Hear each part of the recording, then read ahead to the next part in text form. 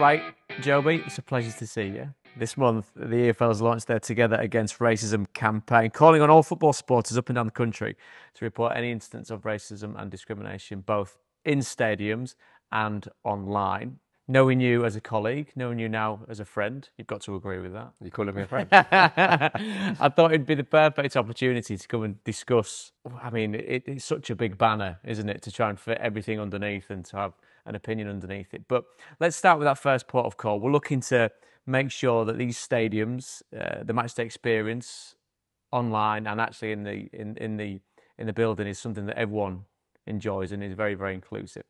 You yourself, playing football, in and around football, is it something that you've had to battle for all 41 years on this planet? Sadly, yeah. And a lot of my experiences with racism actually have come in and around football. I was very fortunate. I grew up in Tottenham, an incredibly diverse, multicultural community. And in terms of growing up, going to school, knocking about on the weekends, not really too much, and certainly nothing I can really remember standing out in terms of racism, because it was just such a melting pot of different cultures and people from all different backgrounds. And it was a great place to grow up. My first probably real experience of it came once I joined a Sunday league team. We were only sort of 11. And we had a team. I used to play over at Broadwater Farm Estate. We then joined this team. So sort of like 5, 6 black boys playing in a predominantly white league. Again, we were just there to play football and just go and enjoy ourselves. And we were beating a team.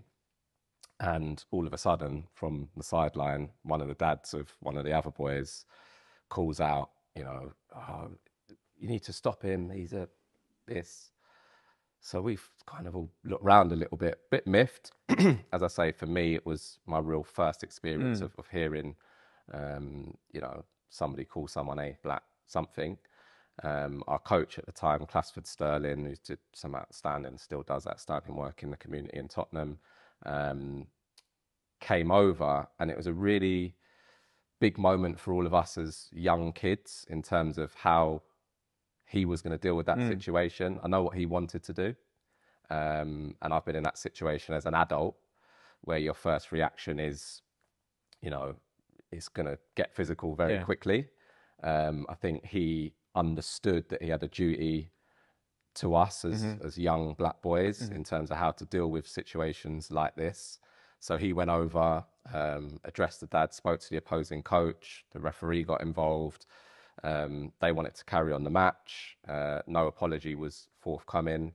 So he just got us all together, took us off the pitch, and, we left the venue. And I could see in his eyes, he was absolutely stewing, as we all were. Yeah. But he told us there's no way that anybody can speak to any of us like that, and that would ever be acceptable. So we'd have to remove ourselves from the situation. So again, that was my first real experience of it. And as I say, it taught us a really powerful lesson even back then, not to tolerate it, not to accept it. It would have been very easy for us to have just carried on the game and, but that wasn't the most important thing that day. The key thing that jumps out of that is, and it's a bit of a cliche, but it's that language of football, because it crosses boundaries, continents, cultures. Because as you say, as young kids, you're picking the best players for your team. You're picking your mates that you want to play football with. And because an adult's steamed in and given their opinion away from that sense of shock that comes with that is far and away why we all get into football and what football's about. And it's ironic that you say that the places that you found yourself in have come as a result of football, but football being that bit in the middle which seems to speak to everyone. Is it hard to marry those two things up then? Yeah, listen, I get around football, the passion side of it. People are obviously incredibly emotionally engaged and charged up at times. One thing I've always found, and this is not just related to football, I've had arguments with people out on the street. I've had road rage incidents where, someone's calling you every other name under the sun. And again, the N word comes out or you black this comes out. I never can understand. You've had that? Oh, multiple times. Yeah. As in, you can hear someone saying it into your car or read the lips? Or I was, again, around the football club. This wasn't directly to do with football, but I finished a game at Reading Now well into my adult life, I was in the car after a game. Traffic around the Majeski is always crazy straight away. So there was 2 lanes going into one. I was actually in the car with my cousin, who's white. My mum's obviously English. I was on the phone to my wife, again, who's white, half white, half Chinese. And woman's cut me up. I've sort of given a little bit of like, you can't be doing that. She sort of looked in the car, her windows down, like, who are you talking to? That sort of, and I'm like, oh, just, get on with it, drive past. So she stopped the car, looked across, shut up, you N-word, yeah. Bold as brass with the window down. Yeah. She had a passenger in the car. So again, straight away, this has gone from just a general disagreement, and an instant that happens all the time, to why would that be your next port of call? And my cousin who's in the car, he can't believe it. Obviously, my wife's like, what did she just say? Like, so again, I'm like, what's my move here? Like, I wanted to pull in front of her, stop the car. I've got a good friend of mine, actually, who's a police officer. So the first thing I did was phone him. Listen, I've just been racially abused. He's like, get the number plate. My cousin was in the car. It's going to be really hard to probably go and prove it, which again is another issue that we'll probably get onto later on. But yeah, it really stopped me in my tracks, man. And it was sort of something that took him by surprise, I think, my cousin. But just, she had no like other way of dealing with the situation, having to deal with it that way. So, and again, my wife was livid, obviously. And again, it just showed me, it doesn't matter what you're doing, where you are. This is something that affects people every single day, up and down the country, in all different walks of life, and it's still, as prevalent as it ever has been. That's a bit that, and when I say intrigue's not the word, interest is the word, because intrigue makes it sound is a very twee way of talking about trying to find out something that's completely different from your lived experience. Born and bred in Yorkshire, up in Hull, leaning towards multiculturalism and especially with it being a port city, a very, very long time ago. A bit like if you kind of dial it down to the south of the country, Portsmouth, where your mother's from, and your dad coming over from Jamaica as an immigrant, to try and reconcile the two. So that being something that would happen to you. People can cut me up and wind the window down, call me every name under the sun, but it would never be based on the colour of my skin at all, would it? And so just to provide that context. So I mentioned your dad, who I know you're very, very close to, very, very proud of. He's very, very proud of you. Him coming over to England from a different country, a different continent, and finding a place within the society, marrying a white woman. Take me back to that, and from what he's told you, what he found when he first came over, what his country or the country that he came to was like in an acceptance type of way. Well, there was no acceptance for a start, and what they were certainly told, he was part of that Windrush generation. He arrived in 1958, under the premise that there would be work, they would be supported, they were welcome here. Everything turned out to be completely the opposite. As you say, you're in a completely foreign country, climate, food, everything is just completely literally a world away, isn't it? Yeah. And then on top of that, the people that were here were completely not willing to accept this generation of people that came over to help, to try and improve the country, to work. He worked on the railways for many, many years to start with, trying to obviously be part of that generation that kick-started everything and got everything going. Well, it was ostensibly off a little bit further off the back of the Second World War. Exactly. To get a country, very much a a nation rebuilding process. Absolutely. You had go. obviously nurses, people that worked in the NHS that did incredible work. So, very hostile. I'd say every day was a challenge. And it's actually, as much as really important for me to talk about my experiences, sometimes I sit here and go, oh, well, a woman called me a N-word, or, I didn't get into a bar once because I was with a group of 4 black friends, and that's a difficulty at times.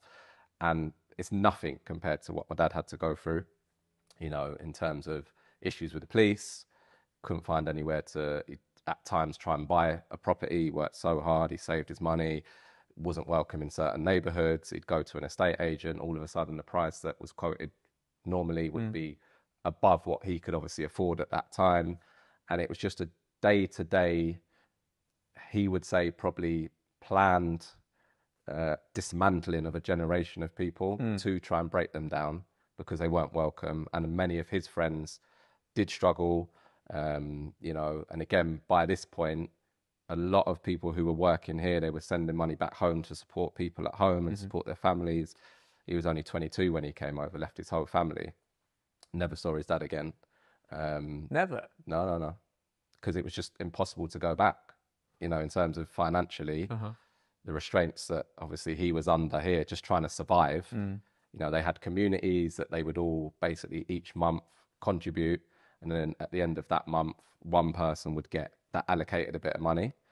And then the next month they'd pass it on to somebody else. So that sense of community and helping each other was absolutely huge. And that is how they survived. They didn't get any help from anywhere else. It was very much off their own back. So everything that he went on to achieve, you know, whether it was buying his own property, running his own business, bringing us up, you know, in often difficult circumstances, is something that, again, and he would tell us, you know, again, when I was a lot younger in the youth team, we'd get pulled over all the time by the police. There'd be sort of 4 or 5 black guys. And this wasn't, you know, we're in, and not that this is ever going to be acceptable, but maybe in a car that a 17 or 18-year-old traditionally wouldn't be driving. Okay. We're in a Ford Fiesta, my first car, or a Fiat Punto, like back in the day. Showing my age a little bit. And, you know, we'd go across to training at Wimbledon. Obviously, a world away again from where we were all brought up. You know, nice part of Surrey. We trained in Roehampton, but to get through, we'd have to go through Wandsworth, through Battersea. The amount of times during my scholarship that we got pulled over for absolutely nothing. It would be, oh, we've had a report of reckless driving with a car that matches your description. And we're thinking, well, we haven't been driving recklessly.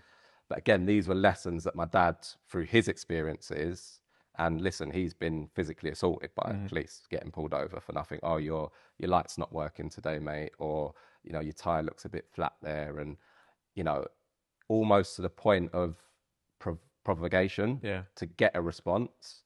And he learnt very quickly that if he did respond, it's only going to end one way.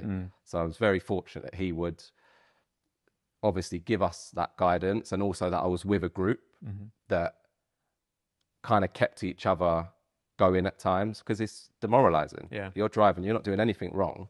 We got pulled over once, and the simple question is, why are you here? Why are you in this part of London? And we're like, for one, we could be anywhere we want. But we've got a genuine reason. We're coming from work. Oh, where do you work? We play football. We're scholars at Wimbledon. Not sure about that. Not sure about that. To the point where, have you got a contact for somebody at Wimbledon? Yeah. To verify who you were, why you were there, and what you were doing going through that particular part of London. And you feel you have to then justify yourself for doing nothing wrong. I'm coming back from work. It's 2:30 in the afternoon. And the kind of feelings that then makes you have to deal with, because you do feel like you're being questioned, you know, you're being looked at a certain way, you're being profiled. I can go out into London, I can go out into the city, exactly the same issue. We had another time where, exactly the same scenario, we're getting in a queue, 5 of us, queue's going down. And this is the other thing about sensing and being aware of us being judged differently to other people. Straight away you start seeing the sort of walkie-talkie, the bouncer on the door, obviously someone who is working on the door. They then start talking. So straight away we'll look at each other and just be like, here we go. Akin to being sat in that car 20 years ago, Exactly. You're thinking, we know what's going to happen. We know what's going to happen, right? And again, this is a group of adults. We'd gone out for a meal. Then we wanted to go to a little bar. This was in Shoreditch somewhere. Successful, well-to-do adults that are professionals. All professionals, which again, by the way, should not matter. No, not in the slightest, no. Do you know what I mean? This is just... But if you're going to start profiling somebody, right, go down the list. But if that first profile is literally... black, that's it, with no other consideration. Do they look smart? Have they been drinking? Are they out of control? Real reasons not to let people in a club. Again, regardless of your race. if you're all over the place, falling over on the floor, does that club really want you in there or that bar? Absolutely not. But you've come, you know, you're well-mannered, well-dressed, you know, completely coherent, and still getting an issue. And anyway, we make our way down to the door, the entrance bit. No, sorry, just had a call from the manager who's seen the CCTV, and we can't let you in tonight, lads. We're like, on what grounds? And they're like, well, you know, we've had a bit of trouble in here recently. And so we've like looked around and we're like, okay, fine, you've had a bit of trouble. What's that got to do with us? Yeah. And again, it shouldn't matter. No. But just to make out, you've got myself, who obviously used to play, now working in the media. One of my best friends is a head teacher at a school. I've got another one of my best mates who no longer with us, but was a detective in the Metropolitan Police. You know, we're all from different backgrounds. One's a fireman, one's now coaching at Reading. So a mixed group of professional males, okay, that if they were doing those jobs and were white, there wouldn't even be a question. They wouldn't even be asked, or it would never come up in conversation anyway.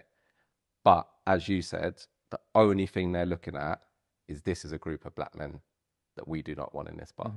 Looking at this campaign about making sure that these types of, I mean, I suppose it's hard to even call it a microaggression because of how overt it is. It's racism in pure and simply, isn't it? So that sense of the work that the EFL's doing, that not necessarily the call to arms, but it's something that's never, it feels like it's never going to go away. There's no solving of it, is there? We hear about education, we hear about lived and experience, we hear about sharing stories. There's so much that you and I have got in common. There's so much that you and I get on with. And growing up in dressing rooms and different schools that you go to. My school was predominantly white. There were obviously ethnic minorities.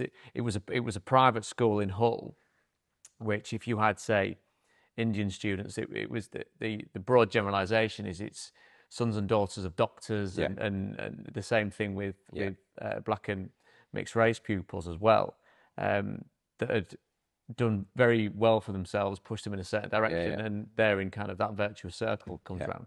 And then you move into football, and so playing up north and then playing for Nottingham Forest, and then you start spreading your wings a little bit as a older adolescent coming into your teen years, coming into what you do, and you'd come and play teams, Chelsea and Tottenham, and that's when if I'm trying to remember as kind of succinctly as I can, you were more broadly aware of the reach of what football was. I mean, you watched it on TV. We've all watched footballs of a certain generation that were fantastic. But the kind of formative experience of watching the Brazil team from the 70s. I mean, they were all predominantly black players, weren't they? That were unbelievable athletes. And you watching it as a football fan going, well, they're fantastic. I want to do what they do. So then as that kind of spread down and it comes into that training ground environment, it's not a case of saying, well, we were always all right. We weren't racist. Yeah. But to me, it always struck me as a very inclusive environment. But you were always aware of potential different pitfalls for, say, a black. It's a brutal environment that you have to be good in. Yeah. And you'd get judged inherently on your ability and your performance. Yeah. Add the other layering of, well, am I getting judged as well because I'm black or mixed race? Yeah.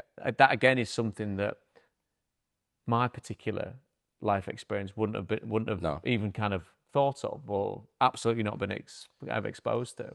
Yeah, and I think that's where, you know, football as a whole game has got a huge part to play. And again, this is not me saying this is just a problem in football or that football can solve racism or racist incidents.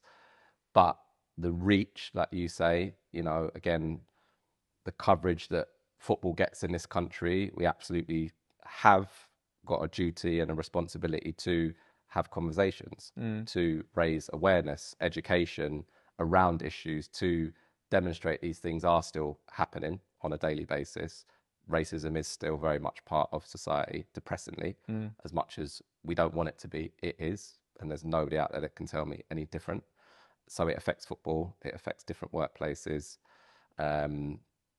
And again, for me, in terms of the role that we can play, it's about having that visibility that football absolutely does give.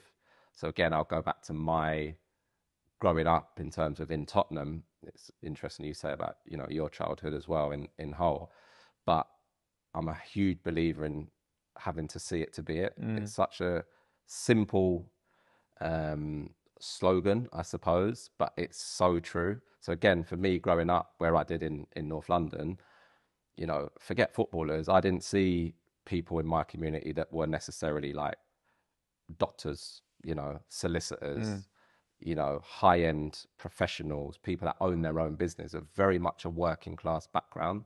So why would a kid growing up in Tottenham think I can go and achieve that? Or, you know, and I'm not saying everyone has to be that, but in terms of that, what I would really love to do, and that ambition, dreaming, if you actually can see somebody that looks like you doing that, then absolutely you then go. So John Barnes was a huge idol of mine growing up, because he's born in Jamaica. A lot of the things that he would talk about, the foods that he would eat, you know, growing up, I would eat what he ate, because he was playing for Liverpool, he was playing for England, he was a top player.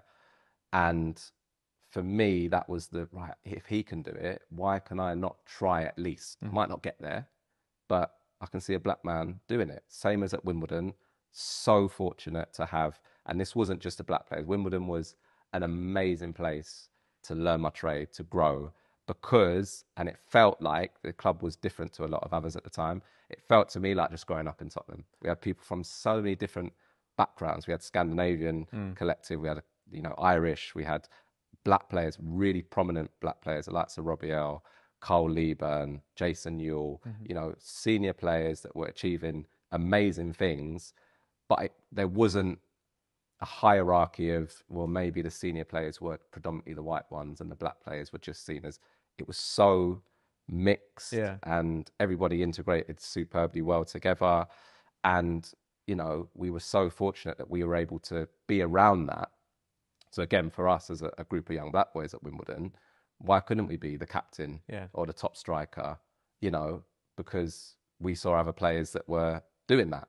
So in terms of having that ability to have an impact on what kids can look to achieve, football's got a huge role to play, just because we are so visible, because we are, you know, such a big part of culture in this country. And it's important that we use platforms to speak about it and share our experiences. The campaign, of course, about making sure that supporters can call people out. That in itself is tough, and I mean tough in the sense of people putting themselves into positions of discomfort potentially. Something that, as we've spoken about, it seems to have been a daily occurrence for your dad. The extended family, for yourself. Do you think it's much to ask people to do that? Do you think it's a duty? It's a responsibility, a social and cultural responsibility to say, well, you've got to be brave enough, and this is the message hopefully that people take from this. You have to be brave enough to be able to say something. Listen, I would sit here and say, absolutely, that is what I would want to happen.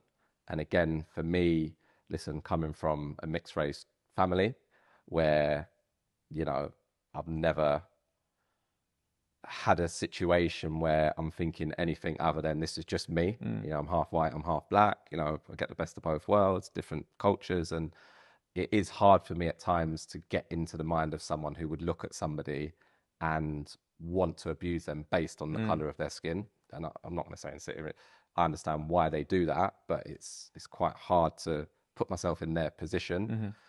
What would I do if I heard that? I would definitely challenge that person, but I understand that for a lot of people, that's not always easy. The big thing for me is about coming together. I do definitely, and I feel very passionately that there are a vast majority of people that I've come across in my life that I work with on a day-to-day basis and did throughout my career who are not racist and do not discriminate. And I feel that if we do come together, then we can certainly help to improve things. Is it ever going to solve racism? certainly not in my lifetime. And I think it's that collective responsibility that I would certainly be asking others. Again, is if one person hears something, the chances are 10 people have heard it. Yeah. And if 10 people have heard it, the chances are maybe a few more have heard it. So rather than it being that one person, maybe at a game, somebody's acting incredibly aggressively, but there are channels to do that, whether you go off discreetly, report it to a steward, whether you do sort of say to someone next to you, oh, did you hear what they just said? And they agree. And then now all of a sudden two's a lot stronger than one, and you can go and say something to maybe a steward, or if it's 20, 30 people and you go and potentially maybe mention to that person that we'd really appreciate you didn't spout that kind of stuff at the football match, and obviously still would have to be reported if it's discriminatory or racist language. You talk about the England situation, and for me, I've got a lot of respect for Gareth, just the way that he's handled these situations. He has called them out. He has, really made a point of saying this isn't just something that affects Marcus Rashford or Bukayo Saka. This affects the whole group. Again, Harry Kane's come out, he's spoken about it. And for me, that is really, really important, that we show a united front, that we show that we are together and mean it, that we are together. You look at the lack of representation in coaching at the moment, management positions, administration, senior leadership positions across the whole game. And there's a massive problem there. You look at the proportion of players playing in the Premier League, black players. You look at the proportion playing in the EFL, and the contribution, not just that are playing now, of black players that have made to football in this country over a large number of years now. And that isn't being reflected in those senior positions. So we're way past the point now of, have we got a problem with racism in the game from the playing side of it? Because I do think there's a greater understanding of cultural difference, people's individual backgrounds, where they come from, which there certainly wasn't when I was a kid. And there were certainly clubs that didn't want to engage with kids from certain areas because of maybe a fear of, or where they're coming from, not sure how to deal with them. And that is changing. If you look through most academies now, not just in London, but up and down the country, people are going into inner city areas. They are recruiting because the talent is definitely there.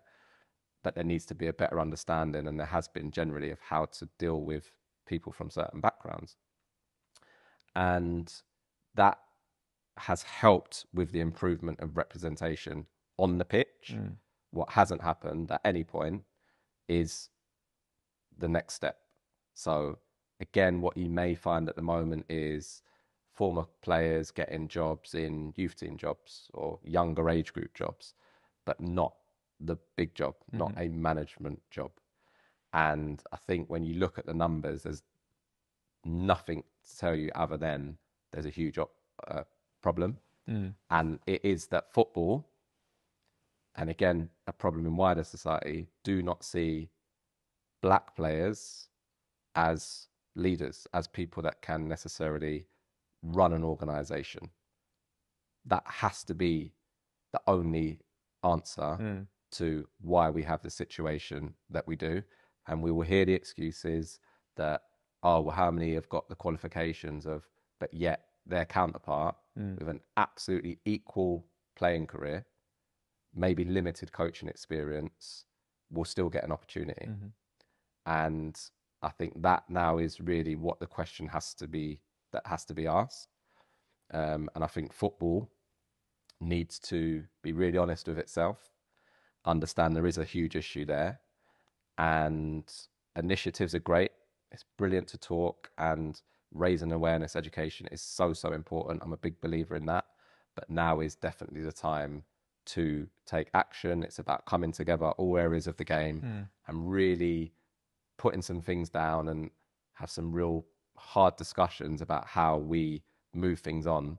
Because at the moment, there just seems a real blockage at a certain point and a ceiling, And I think that's something that is definitely concerning. We've heard from generations past, the lost generations of fantastically talented people, passionate people, highly qualified people that weren't given opportunities because they were black.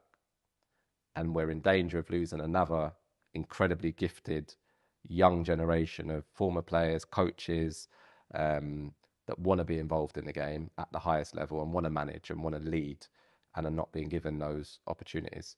I've got to say, it's been, not just because you're a colleague and a mate, it's been really interesting, informative, educational, fun in certain parts, revealing in certain parts, to be able to sit and chat.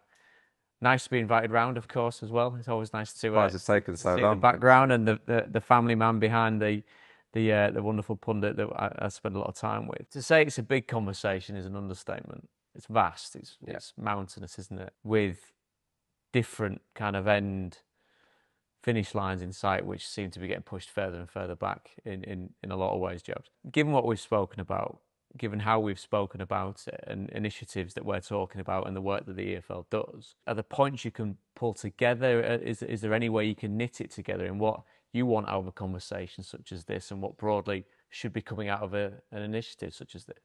Yeah, listen, first of all, it is a big conversation, but it's a very important one and one that we absolutely must be having. I think if I'm looking at it from our point of view as the EFL or football in this country, I think the biggest thing to try and take out of it is, you know, we want stadiums, we want match day events to be a place for absolutely everybody, and we want everybody to be able to go and feel welcome and feel comfortable watching a game. You know, there's a reason it's the best game in the world. There's a reason we, you know, got to do what we do for so long and still continue to do it. Because it's just a brilliant experience to be in a stadium on a match day, you know, watching your team, you know, playing football. So I think for me, it would be if there were incidents, and again, sadly, there will be, like there has been in my personal life, like there are in other people's up and down the country. When something does happen, that obviously there is an accountability there of a wider group, first and foremost, if at all possible. It's that those incidents are reported as swiftly as possible, in the safest way. Again, I'm not sitting here expecting, you know, one man or one lady to necessarily go and confront someone who's displaying, you know, really poor behaviour. But there are processes in place to do that. And then once that has happened and it has been reported, that, again, I use the term zero tolerance, should be absolutely applied to every case, because we do not want these people in stadiums. And I think if more of that can happen, then stadiums will become safer. They will become, I think, places where people start to understand, and I think that's a really important thing, that will not be tolerated anymore. That language, that type of behaviour. I take my kids to games as much as I can. It can be a tough place to take a 10 and an 8-year-old, you know, with the language, with the behaviour, the tribalism at times. And we should be able to go and support teams and enjoy the day. And I think ultimately, as someone who's suffered racial abuse, there's always going to be an element. That's the sad facts at this moment in time in our lifetime. But when something does happen, you want it to be dealt with as seriously and as swiftly as it should be. And the bigger conversation, the bigger issues, which sometimes can feel really daunting when you're looking at how do we solve racism. How it's, you know, and a lot of people say impossible, but it's about dealing with these incidents as and when they occur, stamping it out as much as we can, and hopefully having that day-to-day impact that leads to longer change that we all want to see.